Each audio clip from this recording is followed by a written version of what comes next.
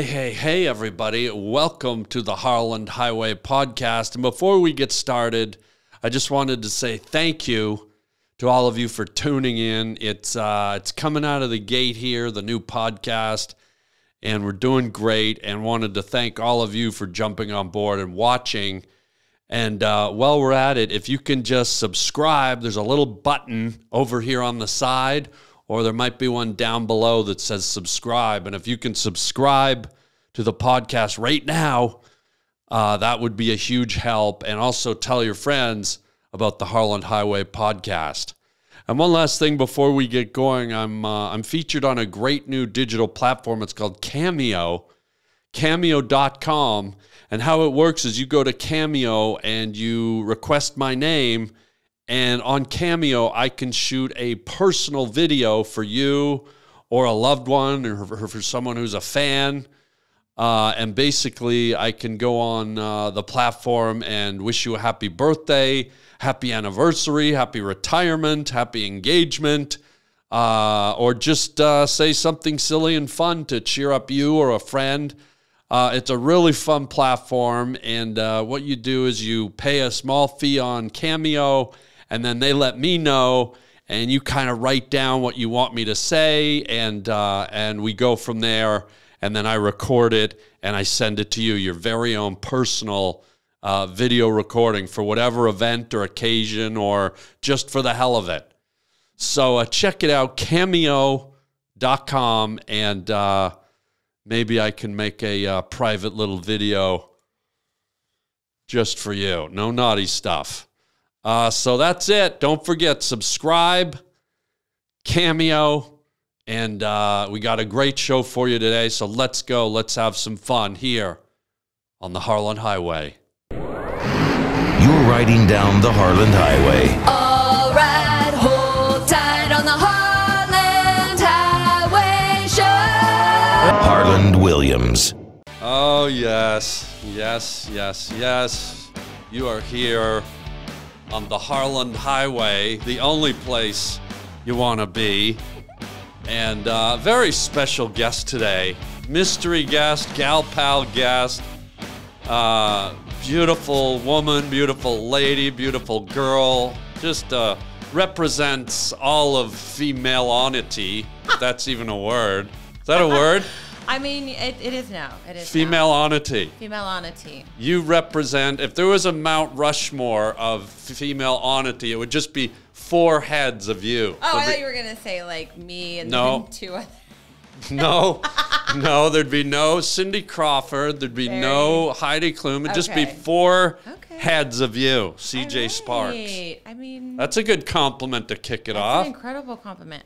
I can't get my drink open. Oh my God! Oh wait, no, I figured it out. Speaking of drinks, okay, we got this. This is what we got to talk about right out of the gate, because I asked CJ, I said, "Do you want me to get you anything to drink when you come up and do the Harland Highway podcast?" Mm-hmm. And you were like, "Yeah, get me." And what's it called? Kombucha.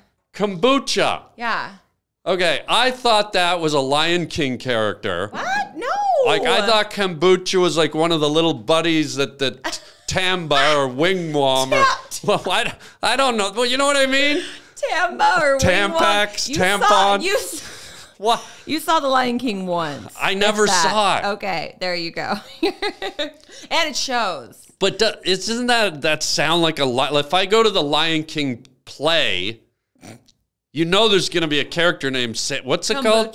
Kombucha. I mean, okay. Well, there might be now. The whole kombucha thing. Yeah. It's such an LA thing. Yeah. I'm so disturbed that you've never heard of kombucha. I know. I've never heard of it. It's a brand new word in my vocabulary. Please tell me what the hell it is, because it looks like a bottle of cough syrup. It does. I know, especially this brand. I love it. It looks very old-timey. It is. So I'm just going to read the label here. God. It is a bubbly probiotic tea for a happy gut. I think that's like the best entrance any type of kombucha can ever get. And it makes you, like, it's healthy. I drink it instead of wine because I'm sober. Yeah. So, like, whenever anybody is like, oh, wants a fancy drink, I ask for kombucha. Because I didn't know if you were going to, like, ask me if I wanted, like, alcohol or something. Yeah. Yeah. Although kombucha sounds like a booze. It can be. They have some, like, at Whole Foods.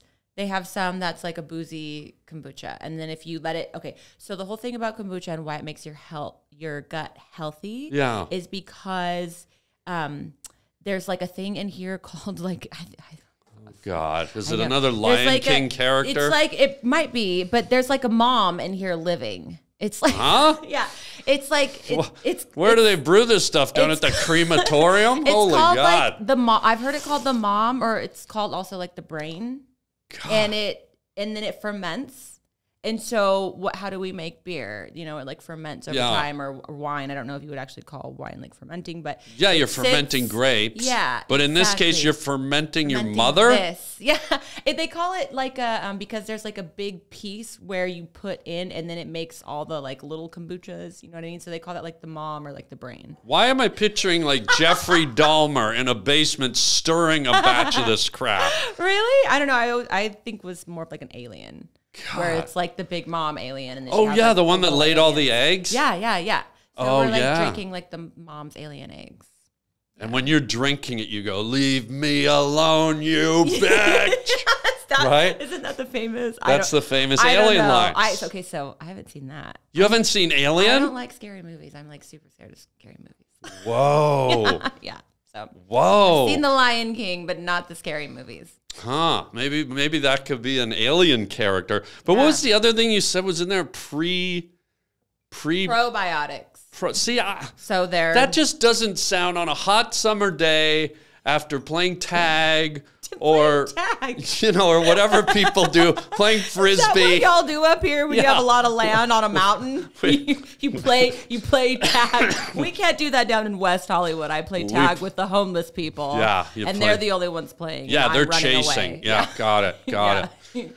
But it doesn't sound like a relaxing like pool party or barbecue. Yeah, give me some ribs and a big cold glass of probiotic. It is. It's so good for you. It is? Yeah. It sounds like too cool medical. And refreshing. I mean, medical? Like, what about like I don't know. What does a beer sound like? Beer sounds like brick, which makes you sound fat. So sounds like brick? I guess it's like you get fat or you have to go visit the doctor. Are you saying like there's too much medical? It sounds very like... I think you're reading the health aid part. Yeah. Just we'll cover that. Yeah, just only kombucha. But don't you find it weird? Because I got another one over here. I got another, look at this, kombucha in a can. Is it? And it's strawberry. There's not alcohol in it. And I don't know, it says it's almost better than the other kombucha. Okay, should we try it? I mean, you can. Yeah, I want my innards. You don't want to try? It sounds like I should be in the emergency ward drinking like liquids out of one of those drip bags. Okay, this one. Okay, I have to say this one actually does sound a little intense. It literally says billions with a B. Billions of probiotics. I don't know. You might be turning me here because how can there be billions? It's just one can. I think I got. There's not even billions of bubbles in a Coke. Oh, God. Watch a genie come out or something. Yeah, watch me like get all like crazy. I take one sip and I'm like, wow. Whoa. And? I like this one. You do? This is nice. Is it better than the other one in the cough syrup bottle? Hold on. Let's see. Like, that's such a weird bottle. It looks like Bug Killer should be in that bottle. This bottle? No, I feel like it should be like a X, like the XXX. Yeah. Like the, what do they call that old? Like pirate juice. Yeah. I feel like you should be floating on a boat. Moonshine, yeah. It's kind of like moonshine. Like you should take a sip of that, and then a possum walks across the top of the table. No, a tumbleweed. A tumbleweed blows across, and then a possum. Somebody whistles, a cowboy on a horse appears. I mean, that is just a weird bottle. Again, I can't see relaxing in a lawn chair with a Vicks Vapor Rub bottle in my hand. I mean, I don't know. You're relaxing in a lawn chair. What kind of a life do you lead? This sounds like a pretty relaxing life. Pretty relaxed life. Playing tag. I love that. Playing frisbee. But see, this brings me to now we got this stuff, coconut water. It's just coconut water. I know, but can we just roll back the wagon train a few hundred years? In a coconut water? Coconut water? like with pineapple. You can't do that 200 years ago. Well, that's what I'm saying. When we were rolling across the prairies, you know, 150 years ago. I am not that old. Plastic surgery in LA is incredibly good. Not that old. I can't remember the Donner Party, okay? Shout out Dr. Omar. I'm 100 some odd years old. He's looking me in my eye as if I'm going to go, yeah, I remember that. You know, the wagon trail, the axle breaking and everyone dying as a result of the measles. I know, but way back then, it's like, you know, they would travel across the Great Plains. They would. And if they saw some crystal clear water bubbling up out of the ground, they would get down on all fours. That's all they needed. That's all they needed. And now we got coconut water and Lion King water and alien water and, you know, lima bean water from Jamaica and wigwam water from Alaska. And I mean, and you're drinking the shit. You're drinking the brown water that even back in the days of the Oregon Trail, they would have never touched that even if they were near death. Yeah, you're right. This is pretty gnarly, but this is America, baby. Cheers. Cheers. But this has been around for a long time. I feel like we're going in this direction. There was illegal drugs in Coke, wasn't there? I think there was originally cocaine in Coke. Oh God. But now it's like, what's the next liquid? Like I'm like, we're getting so, I almost feel like this was the trendy thing. Liquid heroin. And now if you drink coconut water, you're frowned upon because you're not drinking the Lion King water. No, not at all. We should go out into public and drink it and see if anybody gives a shit. I don't think they will. I just wonder what's next, like praying mantis tears in a jar? I will absolutely drink the shit out of some praying mantis tears. You would? In a jar. Must be in a jar. In a jar. Must be in a jar. You will drink. Not out of a can. You will drink the shit out of praying mantis tears. Yes. Honestly, that sounds like magical. Wow. On a full moon, baby, with my crystals surrounding me and all of that. Oh, you have crystals? Of course. Doesn't every good girl in LA have crystals? Wait, what do the crystals do? You don't need vitamin water if you got crystals. I need the vitamins. I need the crystals. I need like the yoga mat. I need like wow. So you're doing the full blown. Do you have a life coach? I have a therapist. Okay. Yeah. How often do you see the therapist? Every Wednesday, baby. And I'll tell you one thing. Yeah. I came to a point where I thought I was doing real well. Yeah. I'd been traveling for 3 weeks and I was without my therapist because I was in different time zones. And by the third week, I was feeling real cocky. You know, I'm like, I don't really need a therapist. I've got this life thing figured out. Yeah. And then I saw my ex-boyfriend at the gym. Oh, and we got in a huge fight in the gym. With an ex-boyfriend? Screaming, yes. What right does he have to fight with you if he's an ex? I'm telling you. But it's in kind a of gym. my fault. It's my fault because I allowed it. I know. In West Hollywood on Sunset. Oh, Lord. All the beautiful gay men that were in there were like, whoa. What's happening? Wow. Yeah, it was so embarrassing. They were probably more appalled that there was a straight couple. That's probably what flipped them out. Probably. This still happens in West Hollywood. Yeah, what the hell are they doing here? Get the straights out of here. Somebody remove the straights, please. Clear the straights. Look at how volatile they are. Somebody get them a kombucha. God, yeah. Someone put some poison in that water. Yeah, so. Wait, what was the fight about, though? He said I was actually talking about him too much on podcasts. So immediately I DM'd Harland after. I'm like, get me on that podcast immediately. All right. Well, let's talk about your other boyfriend and not that one. Let's not even talk about. Screw him. No. He's not worthy of this podcast. That's right. In fact, we don't want to talk about him on this podcast. He's got to earn his ass onto this podcast. That's right. So I have a therapist in part due to that guy, which we're very grateful for. Yeah. So I have the therapist. Right. And I told him, I was like, I was getting real cocky. And then I went 3 weeks without seeing you. And it happened on a Tuesday. Wednesday morning, I call it Wellness Wednesdays. We have to dedicate at least one day to getting your mind right. Because in LA, let me tell you, it can go haywire real fast. Yeah. So Wednesdays to a weird place real fast. We sat here for 10 minutes and talk shit about kombucha. I think that is pretty much, we can get weird fast around here. That's pretty good. That's right. That's what we're all really good at here. We're good at. And so I got to the therapist Wednesday morning, and I'm like,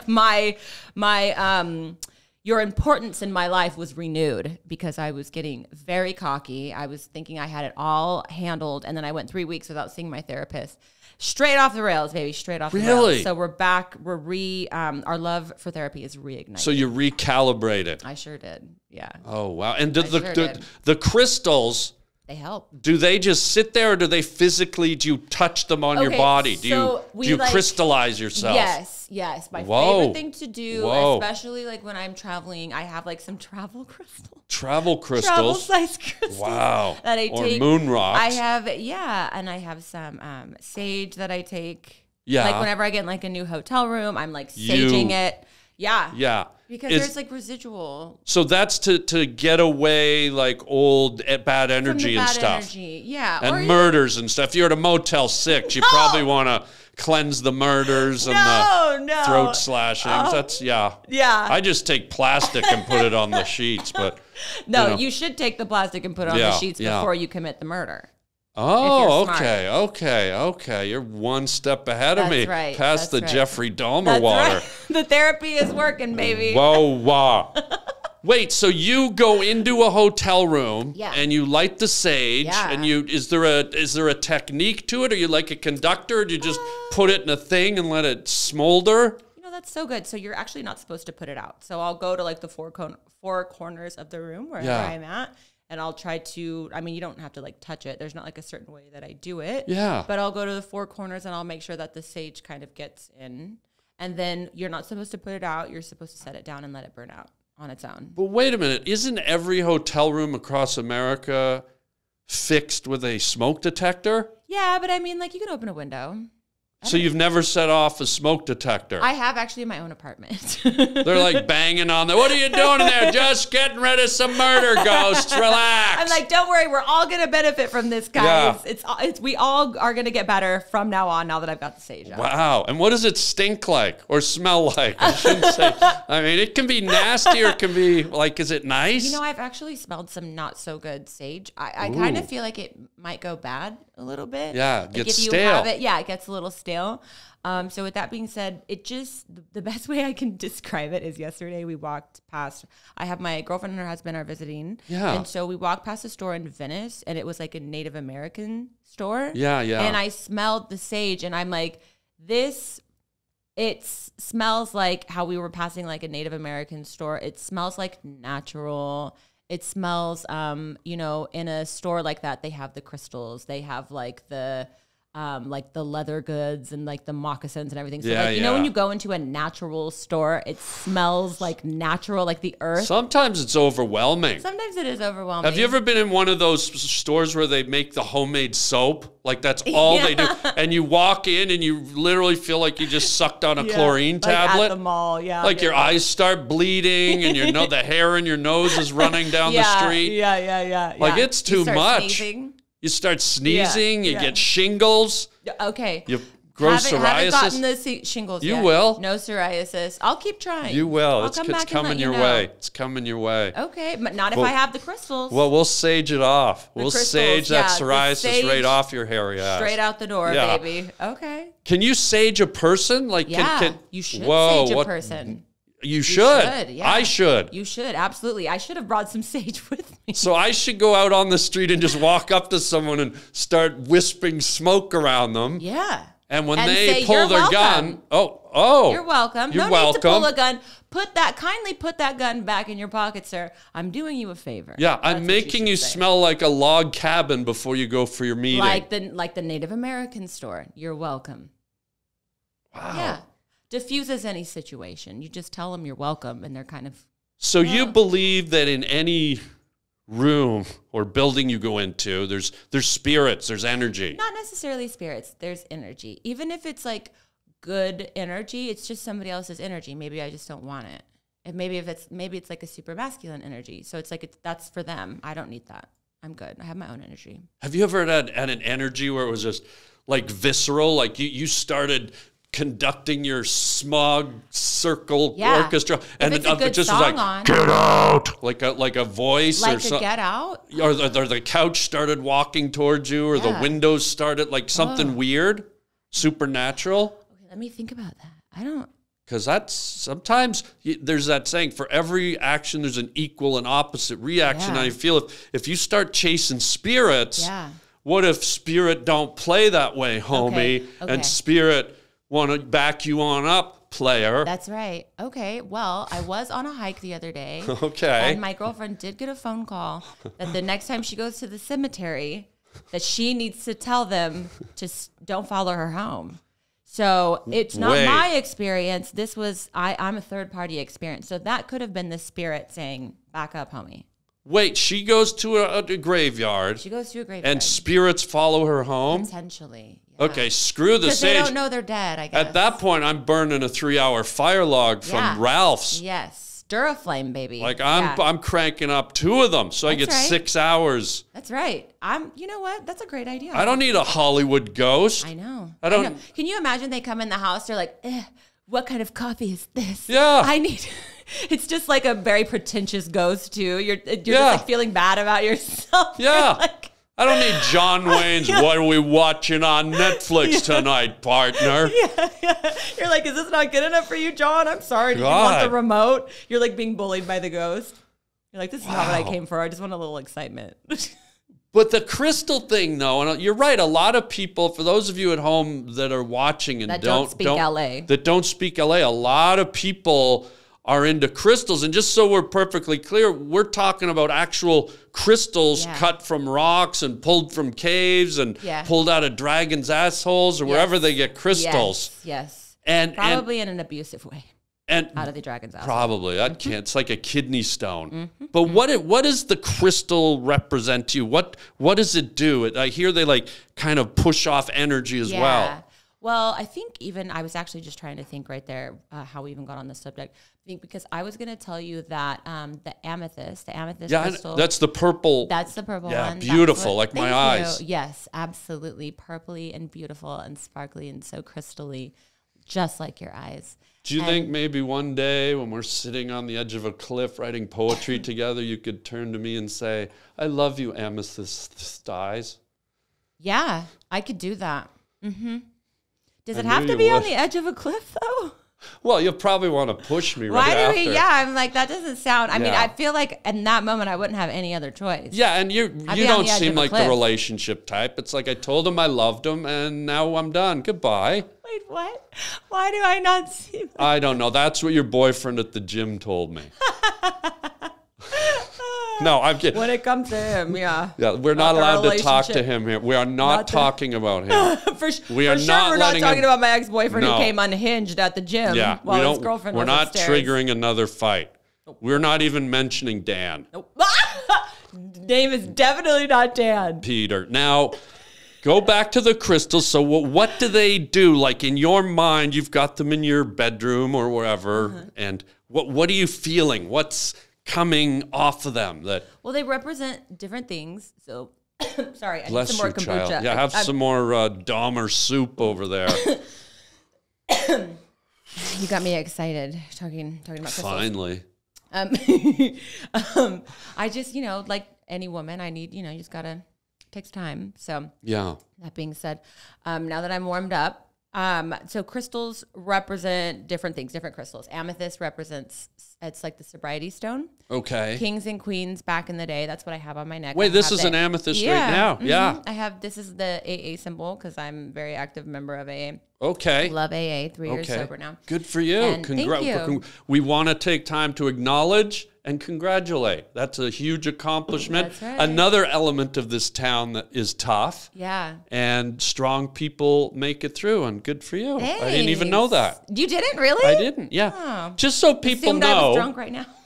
CJ and I met like about a month ago, and we just had this kind of really fun energy. We met at a comedy club. I was going on stage. She was sitting there in the VIP booth. You were there with another comedian. I was there with my boss, Max. He produces my podcast. Yeah. Yes. And we're going to, by the way, we're going to plug your podcast later. Hey, yeah. And we just said, let's do the podcast together. And I didn't look you up. I don't know anything. I just thought you're a fun, energetic person. Thank you. And so here we are. Here we are. We made it. We made it. Look at that for us. 2 LA people that said they were going to do something and they actually did it. And she was on time, by the way, which rarely happens in LA. Yeah. No traffic. That's a big thing since I got sober. I try to be more respectful of people's time. I try to be more respectful of my time. Good. Sometimes it works out, sometimes it doesn't. Yeah. We all try our best. Yeah, we try. Yeah. Okay, so back to the amethyst, the crystal. So what are you feeling from it? Is there a palatable energy that you can feel? You almost walk through it. Well, okay. So I guess the best way to put it is, you know how you're supposed to get 8 hours of sleep. 8 hours of sleep is ideal. I wish. You can't always, relatable. But probably when you get a little bit more sleep, you feel a little bit better. You feel a little bit more charged, but you can function without the 8 hours, 4 or 5 or 6 or whatever. Yeah. And so I feel like the crystal is just kind of like that extra hour of sleep. We don't really know, you know what I mean? Like how much it helps us. Like there's no real way to track that, but I feel better when I have them around. Yeah. Or when I see a crystal, and it kind of, it might like come out at me, jump out at me, speak to me. That's a real good way of putting it. Speak to me. And so one thing that I really enjoy about this necklace, I had about 15 of my closest girlfriends. See, there's good people here in LA, y'all. Wow. Get this. And they had this special made for me on it was like my 1 or 2 year anniversary. And amethyst is so purple back in the day, with the tumbleweeds and the Donner Party. And and maybe even further back, Kings and Queens, purple was the royal color. Right. And then so the amethyst became, protection for the kings and queens. They would make like wine goblets out of it. Yeah. And then they thought that would protect them from getting drunk. So this is actually the stone of sobriety.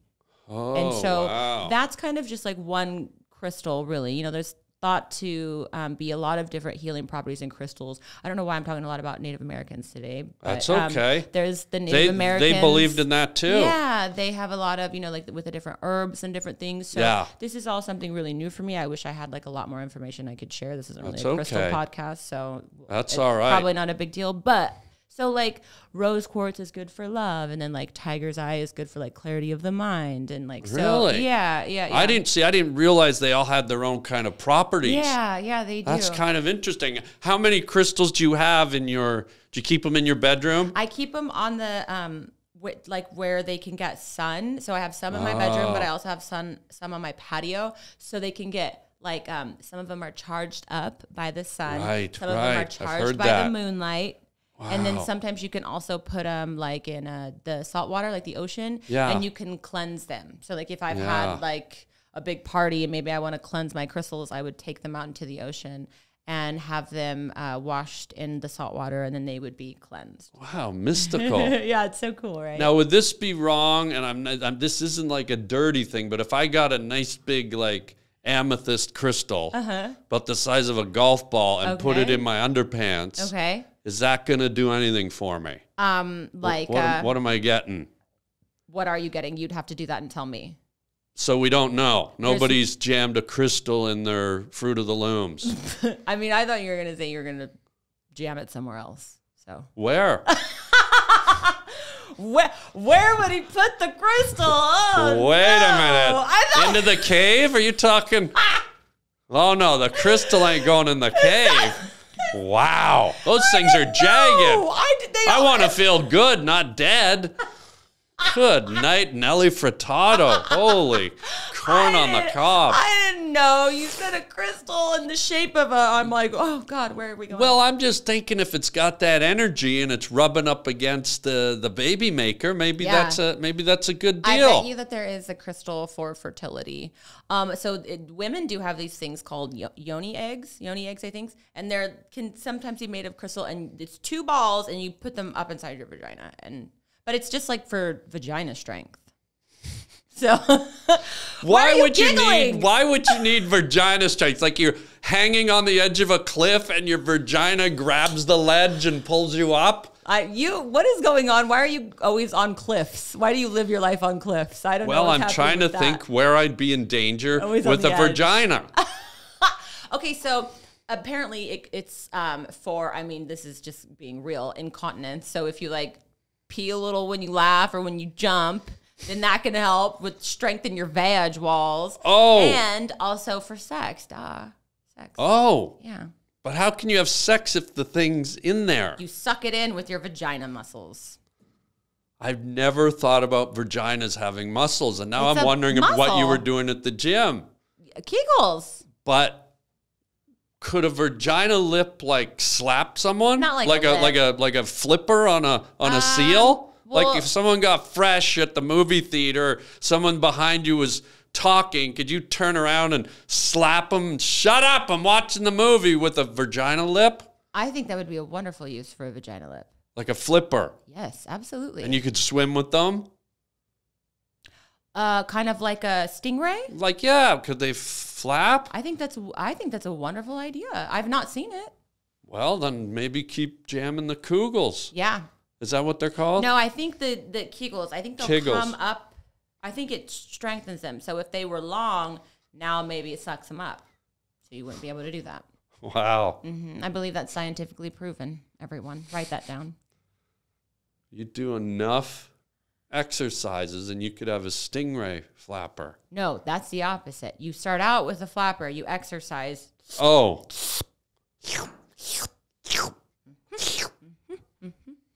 Scientifically proven. Wow. Well, that's the marvel of crystals. I want to go back a second to the praying mantises, though. Okay. Because I'm assuming you're a kind person, but I'm assuming every now and then you have to kill a bug. No. Like if there's a bug in your house, like a cockroach I try not to. But I don't live in a place that has cockroaches. But you have, right? I have in my lifetime. I have killed a bug, yes. Because I'm thinking of all the bugs people want to kill, the concept of a bug that prays, you got to let that one live. Yes. Like if I see a praying mantis in the house and he's eating an English muffin or he's sitting on my toothbrush or something, and my first reaction is, not my house, you googly-eyed freak. That's your first? And then all of a sudden he's there, our Father who art in heaven, hallowed be thy name. But if you kill him, he goes to heaven, so you win either way. Well, that's true. Yeah. You just put a really nice spin on it. You're welcome. So if I smash that praying bastard, that's right. He's going straight to the Lord. One-way ticket to the Lord. Oh. Take a crystal with you, buddy. Here you go. So now I feel like a praying mantis is the only insect I feel okay squishing. Absolutely. Squish them fast. Our Father who art in heaven. Boom. Right? Right up. You're welcome. If you say you're welcome after a lot of different things, you'll get away with it. Are you serial? So, yeah. All right, well, we talked about this water. And, a lot of this stuff is aimed at health. Yes. And I don't know, this is another LA thing. And I'm going to say it because I am so over this. Say it. Do you have a friend, or has this happened to you, where you sustain an injury, like maybe one of your friends, like, blows their back out, or they have a tick in their neck, or they blow out their ACLU or whatever it's called. Yes. And they go, oh my God, I'm going in for surgery next week, and I got the best doctor. I mean, this guy works on the LA Rams, and this guy worked on Mike Tyson. And you ever hear these stories? I always hear these people, somehow they get the most incredible doctor on planet Earth, and then they go in, and 4 weeks later, it's like, yeah, it's not. So now I got this new guy. He works for the Pittsburgh Penguins, and he's the best sports doc. Have you run into this phenomenon here? I don't run into people that like involuntarily go to the doctors. I only know people that voluntarily go to the plastic surgeon and voluntarily get surgeries. Ooh. Yeah. Is that like weird? No. It's the best way to do it. It's weird when you involuntarily hurt yourself and you have to go see a doctor. I want to go see a doctor for fun. You do? Because I'm getting like new boobs or like gas injections or... Oh, you are? You are or you have? I have. Yeah. So going to the doctor should be fun. How can going to a doctor where they're opening up your body and injecting you and that's fun? Yeah. Yeah. So fun. Have you ever done it? No. You got to do it. What do I need? Maybe you could get some Botox or something. Really?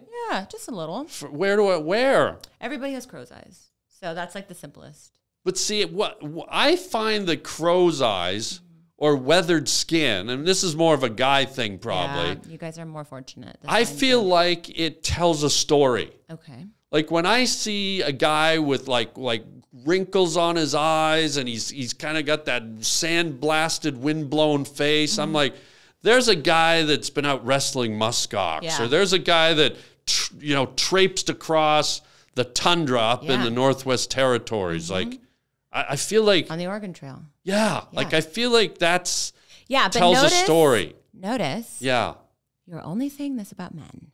Yeah, I am. Exactly. You don't give a shit. Some lady walks up. She's got a shit ton of crow's feet. Yeah. You're like, what's your story, ma'am? You're just like, pass on to the next. Where's your daughter at? You're right. And I know. It's not the nicest thing. But yeah, I think it's real. We want women to be softer and smoother. Yeah. But for me, like when I see an old weathered guy, I look at that guy and go, that guy's respect. That guy's got a story, like the Clint Eastwood wrinkles, It's just like, I just finished wrestling an alligator down in the Amazon. Yeah. And now I'm going to Applebee's for wing night. Yeah. And that makes sense. And it's like 2-for-1 beers. You're like, it makes sense that he has a million wrinkles. Yeah. Yeah. Oh yeah. I'm like, would you mind, like, while I do the Clint Eastwood eyes, would you mind, like, maybe just rifling off some Applebee's specials or something? I worked at Applebee's for like a week. I don't really remember. You could just artichoke dip. Never ending salsa. My name is Mary. Yeah. How can I take your order, Mr. Clint? I'm such a big fan. Any specials tonight? Yeah, you're so special. I love you because your eyes tell a story. I'm so scared. Any salads or? Yeah. Our Applebee's special salad. I don't know any Applebee's. But see how beautiful, like, just even to order a salad, it's like to have those crunchy, crackly eyes. Yeah. But your eyes, like, you're like smooth and soft and beautiful. Botox to perfection, baby. This is not Did you do it? Have you done Botox? Yeah, so much. So much. Mm-hmm. But are you worried? As I can. Are you worried because it's like it's bacteria, right? Isn't it like botulism or something? Yeah, I'm fine. And that element does it. But then again, you are drinking like Mongo water or whatever. They don't inject it in your eye. You're fine. It's your dermis. Like, yeah. You're good. Yeah. But it could never like leak into your blood system and contaminate. Like, I mean, it probably could. Haven't you ever done any like cocaine or anything? Like, you've never done drugs. Okay, well, I've done a lot. My body is fine. I'm going to be okay with a little Botox. You've done a lot of cocaine? Yeah. Used to love cocaine and drinking. Really? Yeah. Now it's crystals and kombucha, baby. Good and for Botox. you. Good for you. That's probably not an easy thing to just shut off. My program, going to the meetings and stuff. Yeah. It's always really good to see somebody who's like just come off like a month-long bender and they're like, I hate myself. Yeah. I wish I never did this. And you're like, oh, thank God. I needed to hear this today. Thank God. I'll just go do Botox now and do that to my body instead of the cocaine and alcohol. But the Botox thing, do you have to chase it? Like, is it like every 3 months it starts to dial down? About every 4 months you have to do it. You do? Yeah. Oh, so like that's in perpetuity, like till you're 90, you're going to have to get a facelift. Like I want to get like a mini facelift. You do? Yeah, I do. I don't know that I'm going to authorize that. That's okay. You'll have to get in line with the people that don't authorize all my surgeries. I'll have a fresh Cobb salad, a Botoxed forehead, and give me a mini facelift on the side.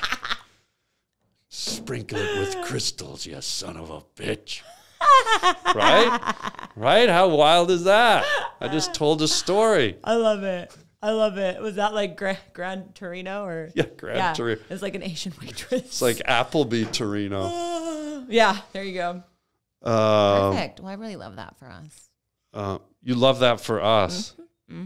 So you're doing all this Botox. You're doing these things to enhance and build on the beauty you already have. But on that note, I got to ask you, being a beautiful woman, what is the toughest part of being a woman today? Like, just, is it the workforce? Is it dating? What would you say is the toughest part of being a woman today in today's weird tech world? And I actually think that right now is a really good time to be a woman. Okay. Because we're kind of like wilding out a little bit. Like as a woman right now, we can kind of like, we're not really under the microscope. Y'all are. Yeah. White men. What is it? The hetero cisgendered white male, you know, like you guys are kind of the one that have it hard right now. Say that again. I'm going to do the eyes. Say it again. Hetero cisgendered white male. Go ahead. Let me make your bed. No, you've already made your bed. Now you have to lie in it. You've made... Right now, you're kind of really your gender, your situation that you have going. But here. let me take what you just said and extrapolate on it, if that's even a word. Yeah, I don't know if it is. It's probably not, but it sounded really good. Hetero cis white male, so you can say that. So how is that affecting women and the way men approach women or the way men interact? Is it hurting you in the dating world? Is it making men more standoffish? Is it making I think it, you know, here's the thing that I think everyone can relate with no matter where you're at. Dating is kind of tough. Dating is tough, especially as you get older. Hopefully with time, you'll have your standards change. Hopefully with time, you'll have a little bit better standards, or you'll have kind of more things that you're looking for and different things that you're not looking for. So yeah, dating is tough, but I think right now, I think it is a bit tougher to be a guy and dating, because there is that huge thing of like, I'm an independent woman. I make my own money. I can do everything for myself. So, you know, even a guy going to pull out your chair, you know, he might think twice about that, or, oh, I don't want to offend her, because somebody could come back and say, well, you don't think I can pull out my own chair? What's wrong with you? I can do it. You know, nothing's wrong with me. And it's like, oh, I was just like being a gentleman. It's so funny, the comedian me, when you said the guy pull out the chair, I pictured you going to sit down and the guy going, gotcha, and pulled the chair out, and you just fell. That guy. Yeah, oh my screw God. that guy. I think that probably happened to me at some point. Yeah. Yeah, but like that was the comedian. No, that was just a regular guy. That was right. Do it regardless. Listen, don't try that if we're on a cliff, okay? I will get my vagina lips out and I will smack you, silence you all the way down to the end, to your death. Not even a scream. Wow, that was sloppy. But yeah, so dating is hard no matter if you're a man or a woman. Yeah. I think working is kind of tough no matter if you're a man or a woman. There's so much expected from us, even as creators. You know, you're doing your comedy, you have a podcast, you probably are doing some movies or some skits or whatever and what have you. And you're kind of, I think it's probably safe to say that you probably still wake up every morning and you're like, how can I, you know, continue to maintain my relevancy? What more can I do? How can I do more? I don't think we ever wake up, especially in LA, and say, wow, I feel so accomplished today. I might just take the day off. You know? So I think it's tough for both men and women in that way. I'm very much single. I'm currently dating. I speak really openly about this. I'm on seeking arrangements. I'm looking for... You're on what arrangement? Seeking arrangements. What's that? It's no. How do you not know what any of this stuff I didn't even know what kombucha was. I thought it was a Lion King. Seeking arrangements to me sounds like a campground. What? A campground. Okay. So seeking arrangements. So seeking arrangements is, to cut to the chase, it's on a site where you would presumably look for a sugar daddy. A sugar daddy being a guy who... An older man, typically with money. Money to burn, if you will. Yeah. So that's where I do my dating, because... Really? Yeah. Little bit of gray in his hair, maybe an open shirt. Likes to eat at Applebee's. Is that what we're talking about here? You've got a lady doing the jet skiing, or what is it? So you're very much water skiing. Yeah. Very much for equal rights. You take the boat out. Yeah. You drive. She does the skiing. Yeah. She drives. You do the skiing. She hits the manatee, not me. What? Okay, so seeking arrangements. I got it. And has that worked? Like, does that lead to a fulfilling real relationship, or is it just a barter system where everyone kind of knows their role? I provide you with female companionship, which could be just talking or physical or whatever. Yeah. And you in turn provide me with gifts or financial stability. Monetary. I think like the way that I'm using it, sometimes I'll get like picked up in the headlines for, you know, it's kind of saying these outrageous things. And, but really the way that I use it is unfortunately, there's so many kind of like posers in LA, people that kind of claim that they have it together. You know, they'll rent a really nice car for the weekend, take you to a couple nice dinners. Oh, it's all a facade. And you kind of, and then you start to, it's like every time you see them, it's like something kind of comes out where you're like, oh my God, like, are you, am I even going out with like the person that you actually are? Yeah. So what I really like about that site is that there is, the beautiful thing about social media and the beautiful thing about online dating is the man can say, you know, I'm looking for a woman that looks like this, because typically I think we can all agree that men are more visual. You see a woman and you think, wow, she's so hot, I'd like to get with her. And then women, typically, we are a little bit more mentally stimulated, typically, not always, of course. And then also what women seek, and this has been ingrained in us for so many, you know, caveman times now, is stability. And financial stability, you don't have to like save me from a Tyrannosaurus Rex anymore. You know, what is like the huge things that, what is it, like how many marriages end because of financial difficulty? Money, so you don't have to like save me from the Tyrannosaurus Rex, or like, you know, hold me hostage in the cave, because when you leave the cave, like another caveman is going to come in, hit me over the head and drag me off. So what is like our kind of like modern day equivalent of that is like making enough money so that I can stay home with my children and raise my kids and not have to worry about whether we eat dinner tonight or pay the light bill. So, I mean, that's a bit of an extreme example. So, but that's the way that I use it. I've had like kind of some bad dating experiences in the past, like many men and women have had. So that's kind of the way that I prefer. I want to stay home with my kids. I want to hopefully homeschool my kids. I want to have my kids in a pool in the middle of my living room. But do you have kids yet, or that you're talking future kids? Yeah. Now, with these sites, can you be kind of messing around with a number of men at the same time? Of course. Oh, okay. Yeah, that's what dating is. I feel like that's super important for everybody to know. Yeah, like, that's true. Not necessarily sleeping and having sex with every one of them. I mean, some people do, you know, that's fine, to each his own. That's not really how I practice things, but I'm absolutely dating multiple people. But what I guess what I'm getting at is if you've got this arrangement with a sugar daddy or whatever he's called, does he feel like because he's shucking out the bucks, he has a little bit of ownership? And if you go off with another sugar daddy, does that bend him out of shape? Again, that's like the really beautiful part of something like this is that hopefully when the two adults come together, the man lists kind of like, hey, this is what I'm looking for. The woman either agrees or says, you know what, I actually, for something like that, for example, the man can say, I'm going to give you this amount per month, and you're going to be my girlfriend. You're going to be my part-time girlfriend. Really? So it's just, it's like there's a number. And then she can agree. I mean, typically with most people, there's a number. You can negotiate a number. Yeah.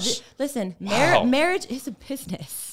Like, marriage is a business, but this sounds more like a dating business. If you're dating to marry, that should kind of also, you know, shouldn't you be asking these serious questions before you get married in preparation for marriage? But are these men dating to get married, or are they dating just so they can pay for a sidekick? Or it's both. There's men that are on there that are looking to get married. Yeah, I went out with people and they're like, I'm looking for somebody for longevity to potentially turn into marriage. And then there are men on there that I've gotten messages. There's like, where are you at right now? I'm like, I'm not a prostitute. Like, you can't just order me up. I'm still looking for like a girlfriend experience. You can't just order me up and say, hey, I want to get you for an hour. But can you get that with this type of arrangement? Like if it led to marriage, is there always in the back of your head, you're like, yeah, we got married, but it was kind of like through the payroll type of thing. You know, does it take the romantic edge off of it? I mean, it could, if that's how you look at it, or it could put a really beautiful edge on it where you're like, I'm so grateful that I met this person on this site. I know exactly how to speak her love language. She knows exactly how to speak mine. We had a very upfront conversation, open, honest, probably sometimes uncomfortable conversation. But we had it together and we were able to build from there.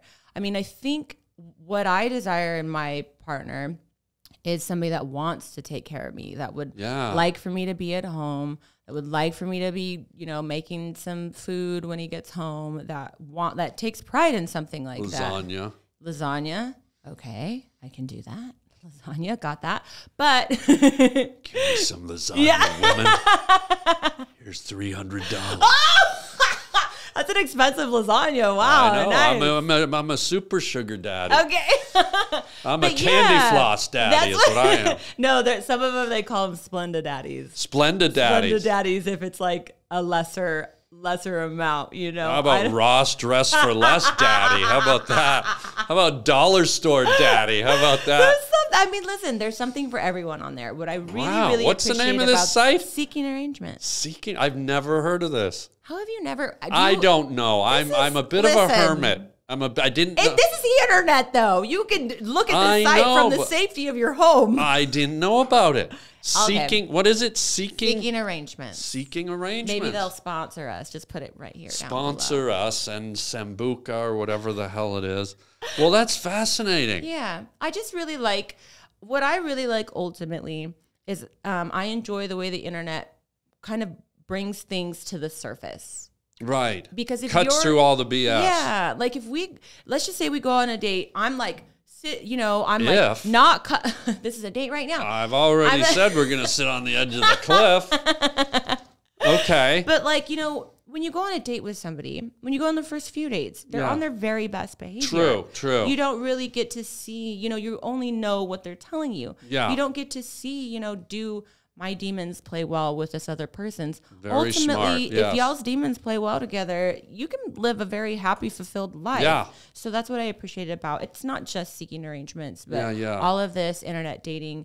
You can cut to the chase super fast and say, okay, do we want to continue to go together, or are we good where we're at and we're going to go our And I'm not ways? disputing that, but does it, in a sense, cut out a little bit of the mystery and the enchantment? Does it kind of cut out the romance of wooing someone and finding, look, everybody has good and bad points. Right. And if you cut right through it in the first 3 dates, it's like, so check. Are you kind of stepping on the romance a little or no? I very much believe that you can still have romance. Okay. Even though you might maybe skip a few steps, I guess. Yeah. I mean, if you think about it as a man, especially if you're spending a lot of money, wouldn't you rather your romance and your time, even especially somebody like Big word, your time that you can't get back, wouldn't you rather kind of have that assurance that, we had a really frank discussion up front on the first or the second date, and I'm assured now that we're in alignment, so I know that whatever I do with this person moving forward is actually like building a foundation. Right. Rather than I hope she likes the flowers, Right. I guess one of the things I'm hung up on is the concept of negotiating a number. Like the idea of let's say you hit it off, you had all the chemistry in the world, and even if you had met outside of the dating app, you would have been connecting, but now you realize you like each other, and she says, "Hey, I'm in for $3,000 a month." Right. And he goes, well, what about $2,500 a month? And you're like, well, I just went up to $4,000 a month. Wow, great negotiation skills this right? pretend woman has. Yeah. But is it weird that when it comes to that moment, do you have to negotiate? It shouldn't be. You want to know why? Because we're adults. And if we're going to have an adult relationship, there will be so many more uncomfortable conversations. If y'all can't get past that, then it's not going to go very far. God, this is like the new, maybe this isn't the new frontier, but this is new for me. I don't think I've ever had this conversation with anybody. Okay. Well, now it's on tape, so you can play it back. Yeah, it's very, very interesting. It'll be on the internet and do you think this is sort of, again, an LA thing, or is this something that, are there people in the middle of Oklahoma right now sitting down and go, well, darling, I'll let you ride the John Deere for $3,000 a month, and Daddy wants to roll around in the barn for $2,000 a week. Is that happening there, or is this just LA? Yeah, it's happening everywhere. Huh. It's happening everywhere. I think one of the first times I ever even discovered that my girlfriend was dating a guy and that he was giving her money was when I lived in Sacramento. Wow. Yeah. But is there ever a moment where, and I don't know if this has happened to you, where, you know, let's say you've been dating a guy for 5 months. And the first 4 months, it's la-di-da, you're loving it. And then in month 5, he turns to you and he goes, you know, I don't really think I got my $3,000 worth last month. Like, that's what I'm scared of. Has that ever happened? Like, where a guy kind of felt like, you know, the first 3 months I had 2 orgasms a day with you, and I've only had 6 the whole month. Hey, I'm not getting my money's worth. Not that everything's based on sex, but that's just a... No, I mean, once again, that sounds like an uncomfortable conversation that probably needs to be had. I think, honestly, okay, so what I'm hearing from you is there's like a lot of hypothetical, like fear-based situations happening where... You got a problem with that? Yeah. Keep it up and I'm going to knock you down $1,000. So it's like, I guess how I would kind of classify this is in relationships, even where you're not paying somebody to, you know, be your girlfriend. Something like that could still arise. You're again, right. With the beautiful thing about where you guys kind of had that uncomfortable, maybe that negotiation in the very beginning.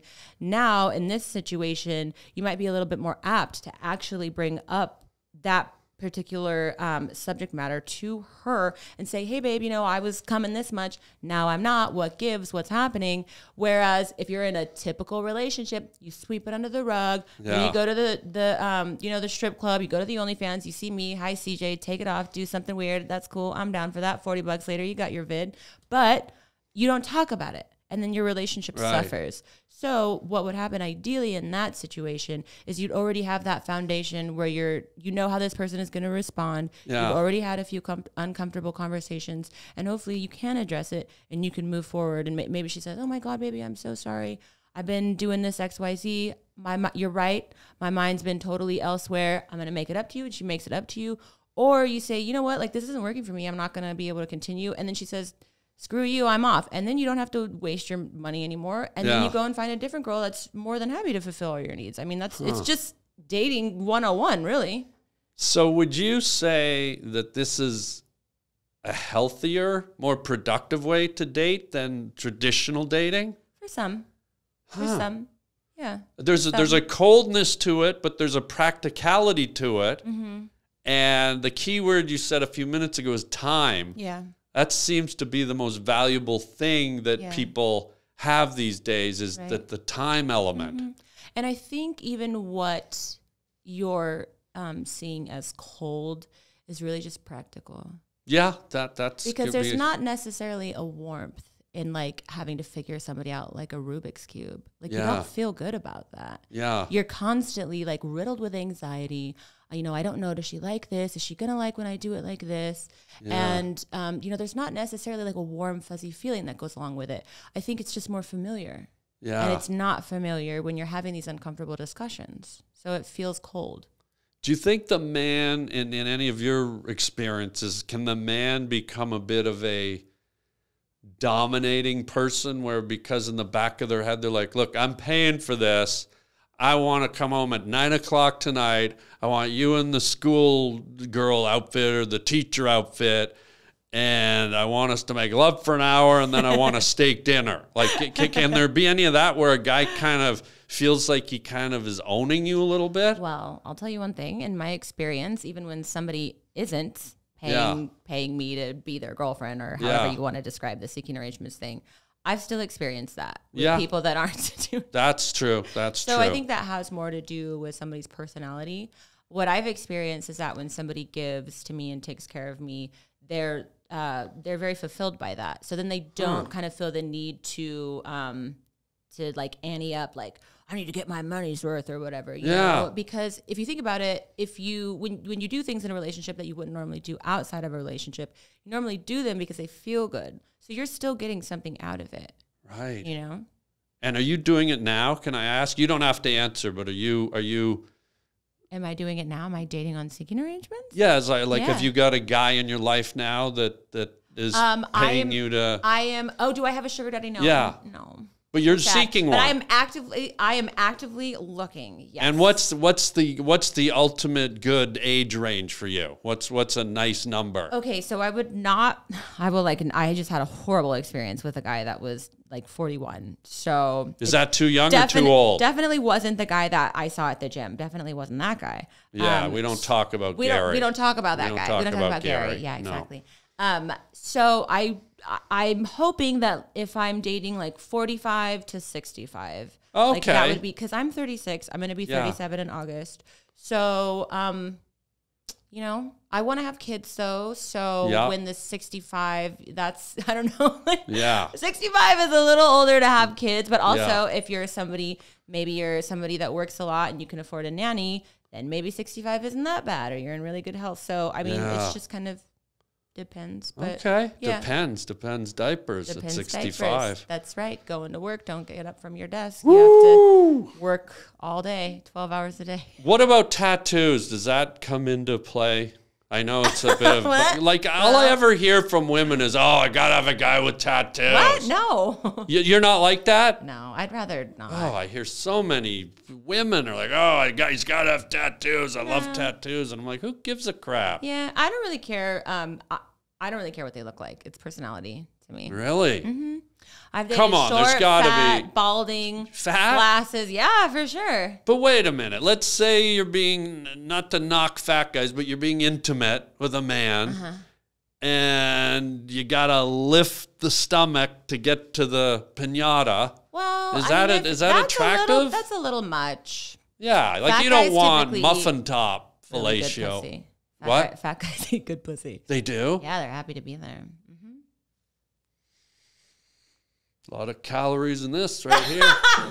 What? Excuse me while I guzzle. Wow. I think that's the name of my new self-help book, Fat Guys Eat Good Pussy. I want to get one just to feel that. What? Like I might go under the knife and get a permanent fat suit. Get a pussy put on. Oh, and go get me a fatty. I can give you your information to the right. I want to get a vajiji and then seduce me a fatty just to feel him go to town. And then I'll do that for about a month. Okay. And then I'll have him put my thing in the freezer. Right. And then I'll get it slapped back on. But you got my wheels turning. Yeah. I want to feel a fat guy eating me out. There you go. I love that for you. I support your decision. On your knees, citizen. There's work to be done. A fat old guy, maybe, with a lot of... Go ahead. Suck my muffin top. Yeah. I support that. You support a good muffin top, suck. Yeah. Whatever you need. All right. On that note, we are going to cut away for a minute here. We're going to catch our breath. We're going to take a look at this week's hand-drawn T-shirts by yours truly. So let's have a look, and we'll be right back with CJ Sugar Daddy Sparxx right after this. Oh, yeah, here we go. Time for another hand-drawn shirt by yours truly. And if you don't know, I draw my own T-shirts. I take Sharpie markers and I draw directly on the T-shirt. And if this shirt's still available, you can own it at harbling.com. So let's go ahead and reveal this week's hand-drawn Harland T-shirt. Okay, here we are with this week's hand-drawn T-shirts by yours truly. And this first T-shirt's called Close Encounters of the Weed Kind. And this was kind of inspired by the notion that aliens always seem to come and land in our fields and do crop circles. So I thought, what if they landed in a field of marijuana plants? And would they have a little party? And this shirt, by the way, is in a 3X. I've had requests to have a few 3X shirts made. So that's the first shirt. And then the second one's kind of more of a graphic design. It's a rhinoceros. I love rhinoceroses. And I thought I'd do this guy with kind of this graphic feel, using all these like black lines and kind of making them look really kind of cool and weird. So that's the rhinoceros. And right there is Close Encounters of the Weed kind. And if these shirts are sold out, if the originals are gone once you get to the site, hardbling.com, you can always order a print for a fraction of the cost. And so there you go. That's this week's hand-drawn t-shirts by yours truly. All right, we are back. We are back with CJ Sparxx. CJ Sparxx in the park. We all love CJ Sparxx, and I'm doing the sage thing. Yeah. I'm saging me some sparks. I love it. Do you see the sparks coming off, Sparxx? I do. They're so magical. I'm saging your sweet, hairy Armenian ass. Are you Armenian? Thank you. I'm not Armenian, but that's well, okay. This is my podcast, That's so right. now you are. That's right. That's right. You're in charge. Mm-hmm. I'm the sugar daddy. So we're talking about dating, and we're talking about all kinds, but there's a new element coming to town. Okay. And it's called AI. And I think it's going to be pretty soon when men and women are going to be able to select an automated robotic partner that's capable of articulating and pleasuring and all that stuff. Would you ever entertain living in a place where you would replace a biological human for a full-functioning AI robot that could not only physically pleasure you, but could also, you know, stimulate you with conversation and intelligence and all that? No. Even if it was like so real, it was sort of freaky. You could tell. You'd want the real. I just wouldn't, I mean, you know, talk about like cold exchange. You know, it's just. Yeah, but what if they, I guess where I'm going is, what if they made it so real and the artificial intelligence, because they say a lot of artificial intelligence can actually start to learn. Yeah. And it learns from its environment and from people it's with. Yeah. What if it could be so humanistic that you almost couldn't tell? I would really love to have like an AI work for me. I wouldn't want to like spend like a lot of time or like cultivate a relationship. Get emotionally attached. No, that just. I wonder if it's possible. Oh, I'm sure it's possible. I'm sure if we can. I mean, like, you know, we get attached to like books, like you're right. Series. I'm still attached to my Teddy Ruxpin. Yeah. I had a big blowout with him last night. He caught me playing with my Pillsbury Doughboy doll, and Teddy came and goes, "What the fuck are you doing?" I said, "He's just a little soft, you know." But I thought you were saying he caught you jerking off. Oh God! I'm sorry. I don't know. I'm sorry. Too soon. Not only too soon, like too soon. Way too soon. Like before Christ, too soon, okay? Too soon BC over here, okay? Like before Lord Savior, Holy Lamb of the Host was even born, too soon. We can only talk about flapping vagina lips. No jerking off, okay? Sorry, didn't know it was a kid show. A kid show with, "Hi, I'm Flappy the Stingray. Hi, kids. You want to go for a ride into the pink ocean?" No, listen, I'm going to tell you something. Yeah. You know what I just found out today? Oh, what? My trainer told me, so for sure it's facts. We only plant the male plants, and that's why we have allergies, because you know there's female and male plants. Yeah, of course. We only plant the male plants, and that is why we have allergies. So it would make sense. We can only make fun of the female anatomy, but never the all-important penis ever. Okay. I'm giving you the authority right now to make fun of the penis. Go. That would be the patriarchy. They have to give us permission to make fun of the penis. Oh, hell no. Oh, hell no. When I want to make fun of a penis, I'm going to make fun of a penis. I don't need anyone telling me I can or can't. That's right. Damn it. Dag nabbit. Dang nabbit. I can't decide. I can't decide if I'd give like a robotic partner a chance. There's something exciting about, because they're getting so good with this stuff.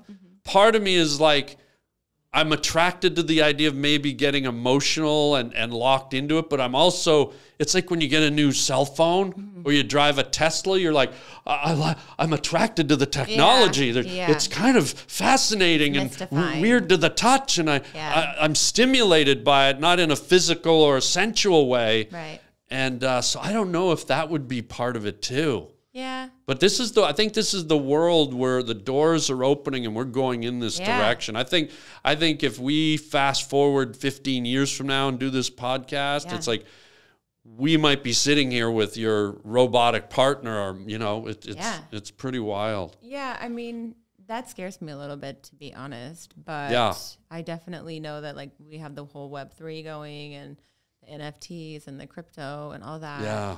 I'm definitely still learning about that. I'm by no means any type of an expert. I have a girlfriend who's really into it.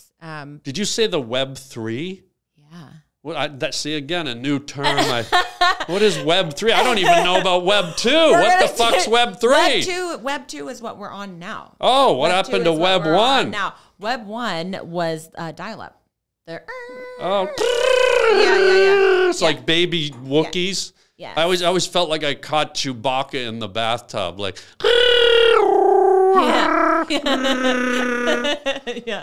Yeah, that's a good likeness. So that was that, and then Web 2, which is what we're doing now. That's what we're doing now. So what, pray tell, is Web 3? I don't know exactly how to explain Web 3. I just know that it is going to be kind of like, from what I understand, it's going to be kind of the elites that are on there to start with. Only certain people that are going to have access. It's going to be like a VIP experience for a little while. And then the rest of the world, some of the poor countries or the people that just don't have the access for whatever reason, are going to be still doing the Web 2 while, the elites. So for sure you'll be there in the Web 3. And I will be on the outside. I'm already on the Web 5. Thank you very much. And then, so that will be, maybe like a more, I know like the metaverse is going to be on there and like I'm really not explaining it very well. Yeah, I should probably just stop. But I do know there's like a Web 3 happening. Yeah. Wow. See, I didn't even know about that. Yeah. I didn't even know we were on Web 2. We're on Web 2. Remember the good old days when you just sit on your front porch and watch a spider spin a web while you're drinking a glass of lemonade and go, oh, look at that. There's Web 1 right there. That's right. That was the very first web there. I'll be goddamned if there's ever a Web 3. And now here we are. And here we are, yeah. And not in that like long of a time span either. I know.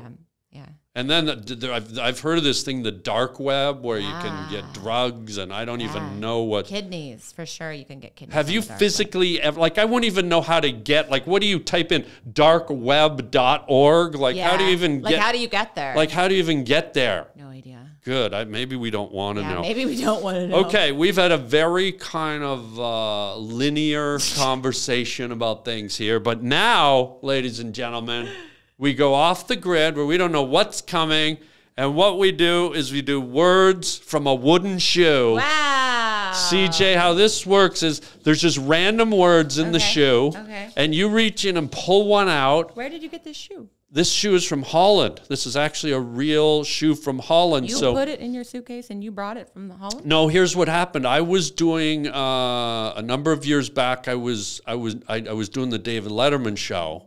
And they usually book you a few months in advance back in the day. And I always used to mess with Dave when I'd go on his show. Sometimes I'd go out with a purse, or one time I put peanut butter all over my boots. Like, I always did something to mess with Dave. And a friend of mine was going to Harland, like about a month before I was supposed to do the Letterman show. And I said, will you do me a favor when you're there? buy me a size 10.5 pair of authentic wooden Harland clogs. Okay. And she did, and she brought them back. And so when I went on Letterman, I wore this beautiful, like really expensive, like purple velvet suit. Ooh. And I came strutting out, and I looked really good. And I had these stupid wooden clogs on my feet. And I crossed my leg, so Dave was sitting here.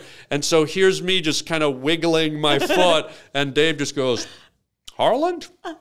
Appears you have wooden footwear on your feet. And that just kind of set it off, you know, like it. So that's the story of the wooden shoe. That's such a good friend because that's like a lot of expensive real estate in a suitcase. She was beautiful. My friend Laura, and she was so nice to do it.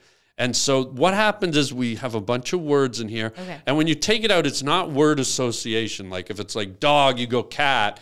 It's like you look at the word and you think of something in your life that relates to the word or a story or something or a memory. Oh, God, I'm scared. And it's just random. And the reason I'm doing it is because I don't want you to think, like, let's just see what happens. So pull a word from the wooden shoe, CJ.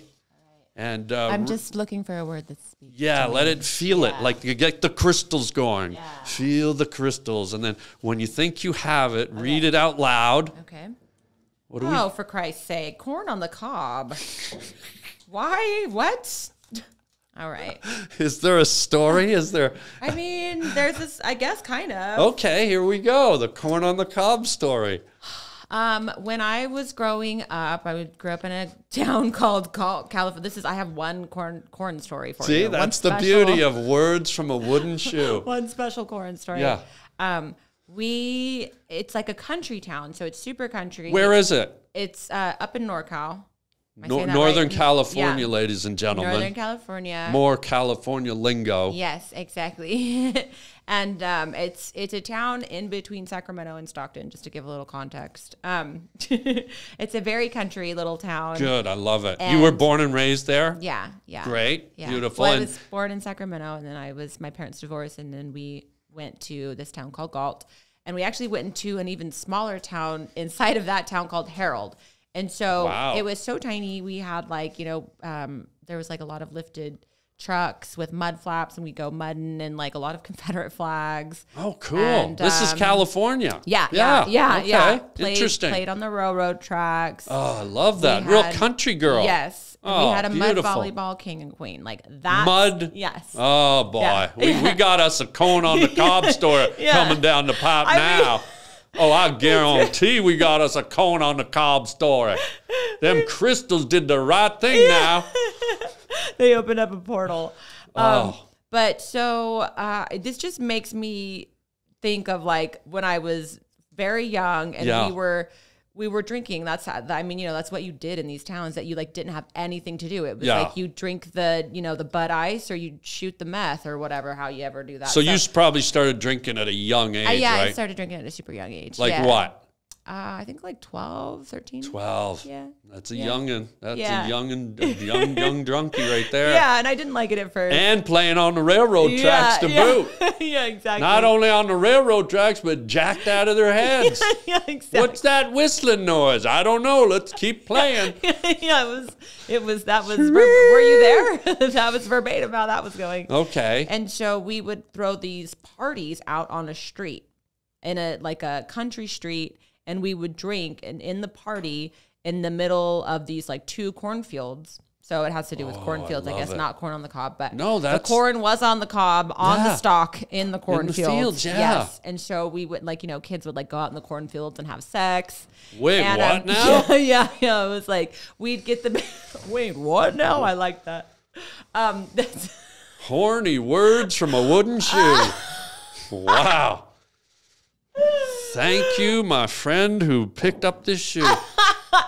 And it just reminds me of like this one night when we were partying and I was sitting on like the tail. We were like tailgating when we had the keg and we were all partying. We're like, woo, and like this big, huge tractor trailer thing is coming by, and it's like, I don't know if it was cutting the corn or planting the corn or what, I don't know what was happening, but it was massive, like a house, and like a John Deere. The lights, one of those big ones. Oh yeah, super the big huge, harvester. like a little, yes, it was like a harvester or something. Yeah, and we were like drunk, we're like woo, screaming, and then all of a sudden we're like, where's so and so and so and so, and I don't know who it was. It was like some young couple. We're like, like we're like calling and looking for them. We're all wasted. And they come out of the cornfields, and we're like, wow! And then we're like cheersing. The person driving the John Deere situation was like,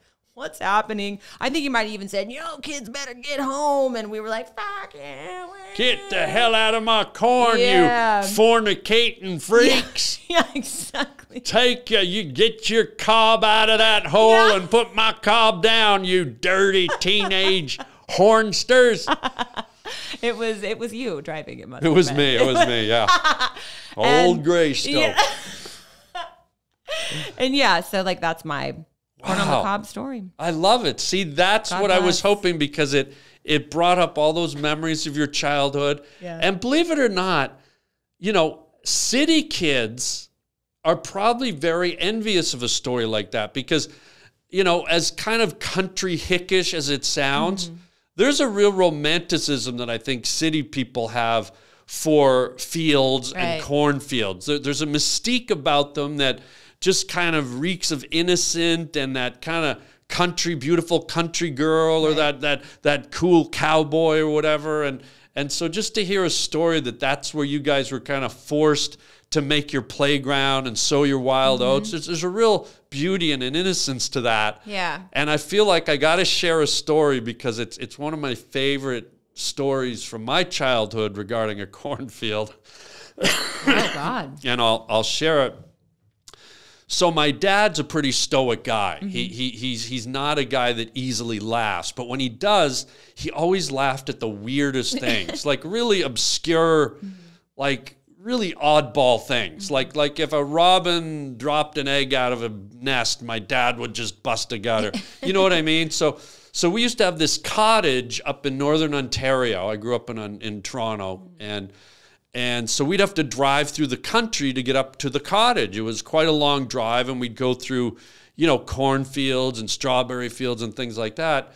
And a lot of these places, when harvest season hit, when we'd be driving home, they'd have signs out, pick your own corn. Oh, that's so cool. And it was really cool for city folks that were kind of just passing through. So every year, my dad would pull over, and I had 4 sisters and my mom, and so there was a big mob of us, and we'd get out and we'd go into these fields and oh God.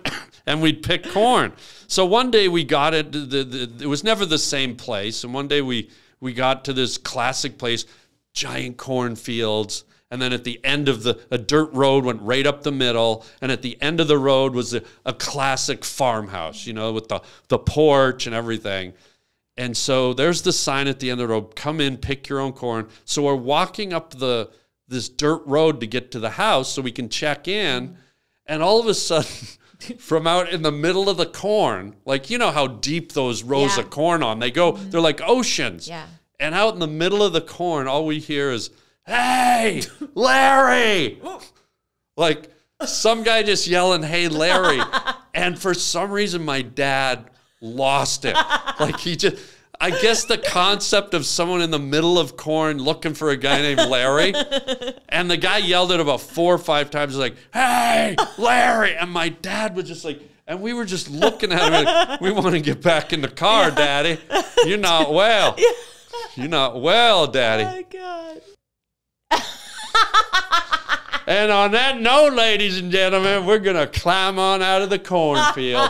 But before we go, CJ Sparxx, please tell everyone who's watching today where they can find you, where they can catch your podcast, anything you want to plug or say to the good folks. Yeah, I just want to say thank you to my Inside Only fans podcast producer, Max Amini. I have so much love for him. He was the comedian that I was seeing the night that we met. He's great. He's the best. Anyone I ever meet has nothing but the best things to say about him. Good, yes. And the more time that I spend around him, the more time I understand why. He's such a good guy. Good. And I feel like I really get these opportunities because I have the podcast, the Inside OnlyFans podcast. That's the name of your podcast? Yes, okay. Yeah. And Inside so please check that out Yep. on Instagram. Even if you don't know what OnlyFans is, which I'm assuming you don't. I recently sort of found out, but okay, but it's on YouTube as well. Yeah, there's little snippets of it on YouTube and stuff. You can listen to the whole thing on Spotify, iTunes, Apple, all that good stuff. Great. And it's just funny. It's like this, maybe probably nobody will know who I am, which is completely fine, but maybe something was said that they could relate to, or maybe something was said that was completely shocking and they're just like, oh my God, that was so interesting. Yeah. Shocking, but also interesting. It's like that. Good. Yeah, you're very honest, which is refreshing. It's nice to see you not... Like you even said your age out loud, which to me, I don't see why people are, but you were just totally open, and I think people will appreciate that. Yeah. And if that's part of what you're broadcasting, I think that's worth tuning into, because we sure had a good time here today in the old cornfield, right? We love a cornfield. Yeah. But we have other OnlyFans performers that come on. A lot of the people do porn, but some don't. So it's like a full spectrum. Okay. Of people and performers and creators that come on that we talk. It's funny. It's really similar to this. It's funny. You get to talk about some relatable topics and some not so relatable topics at the end of the day. Everybody wants to feel like they can relate to something, but also it's really cool to talk about things that you've never heard of before, or you've never got the chance to kind of hear. It's kind of like being backstage, When you have somebody backstage, we don't know what's going to happen there, but you say, oh, I'm going to take you backstage. Oh, what are we going to do backstage? Immediately, there's that intrigue. So that's kind of what the Inside OnlyFans is like the backstage VIP pass to these different performers. A lot of people that you see on Instagram, both men and women. So I just want to say thank you to Max for that. And that was the reason why I got to meet you. So I'm really grateful for that. Yeah. And I do the OnlyFans thing. So if you'd like to see me naked, you can find me on OnlyFans. Okay. OnlyFans. CJ Sparxx fans. Yeah. SPARXX fans. Yeah. Okay. Just 2 X's. And if you want to see me naked for free, there's a little piece of roast beef for you before we go. It is. That's right. Well, love, thank you for being here. Thank you. And before we go, would you mind just before we say goodnight, give me a hey Larry? Hey Larry. Is that actually what a hey Larry is, or is that like the guy who screamed it in the cornfield? Oh, yeah. Larry! Hey Larry! And that's it for today. Thank you for being here on the Harland Highway Podcast. Check out CJ Sparxx, and thank you for being here. And until next time, chicken chow mein, baby.